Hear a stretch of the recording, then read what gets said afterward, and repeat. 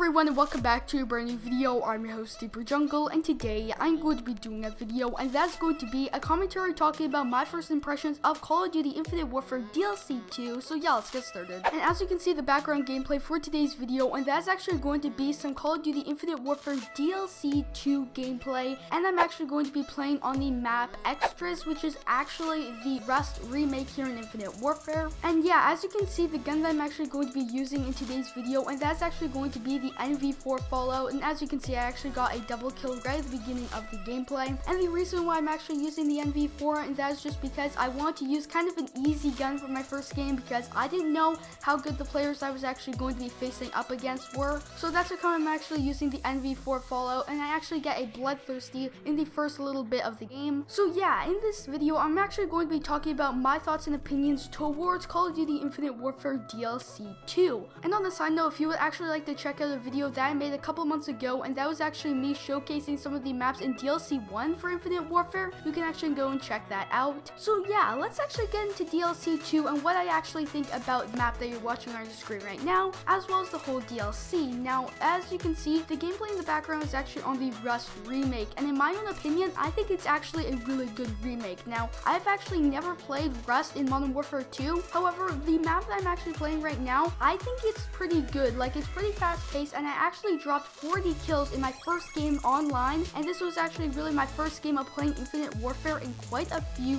months. Like, I have played it for like the new weapons and things like that, but I haven't really played it like getting on and playing it really ever since really DLC 1, so it's been quite a little while since I really played Infinite Warfare. And yeah, this map is actually really good in my own opinion. Like, it's pretty fast paced, and in my own opinion, I think it's really good, and I really think it's pretty disappointing because a lot of people don't actually like this map, and a lot of people were really hating on this map before the DLC came out because, no offense to anyone, they just were not looking forward to really seeing Rust with like jetpacks and things like that, and they were really hoping for Rust to be remade in Modern Warfare Remastered instead of Infinite Warfare. However, I do get that, and I was kind of disappointed because I wanted to actually see like Rust boots on the ground and things like that. However, I must say, this map is actually really good. I mean, it's very fast paced and you can get a lot of kills on it, and I actually said this in the previous video of mine, which I was talking about Infinite Warfare DLC 1, and that is, Infinity Ward is actually pretty known for their DLCs. Like, for example, in Call of Duty Modern Warfare 3 and Call of Duty Ghost specifically, their DLC maps were really good, and a lot of people actually liked those maps over the original game. So yeah, that's actually enough of me talking about the Rust remake. Now, going on into the other maps, I think they're actually pretty good, and as you can see, the gameplay on your screen right now is actually going to be on the map Teresta, which is actually another DLC 2 map, and in my own opinion, I think it looks absolutely fantastic. Like, the colors and everything like that, it looks really good. At the beginning of this gameplay, I actually ended up using the OSA, however, near the end of the gaplay, or about halfway through, I actually switched to a different gun, and that's actually going to be the VPR submachine gun, because I noticed that my assault rifle really wasn't working, and I actually was going negative at the beginning of the gameplay. However, I turned it around and actually got some of my streaks. But yeah, I'm gonna say about this map, I think it's actually really good. I mean, the colors were really nice, and I noticed that it plays pretty well. Like, there are some slow parts, as well as there are some head glitching spots. However, overall, I think the map is really good. Now, this is actually going to be probably my least favorite map in the DLC, and that is going to be, I forget the name of it, but it's basically like